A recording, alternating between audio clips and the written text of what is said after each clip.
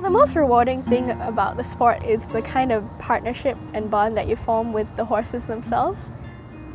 Once you develop that kind of skill of communication with the horses, it's quite a good feeling when you feel like they're really listening to you and you and the horse are working together as a kind of functioning whole, like two halves of a functioning whole.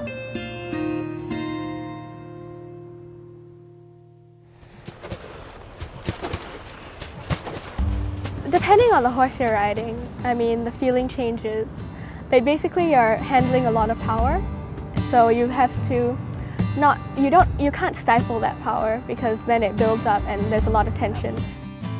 The better a rider you are, the easier it is to adapt to a horse's strengths. Like the more experience you have, the more easily you can identify what the problems are and think through how to deal with them.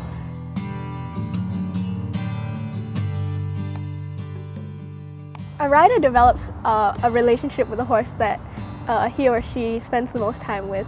You must love horses. No way about it. You have to love horses.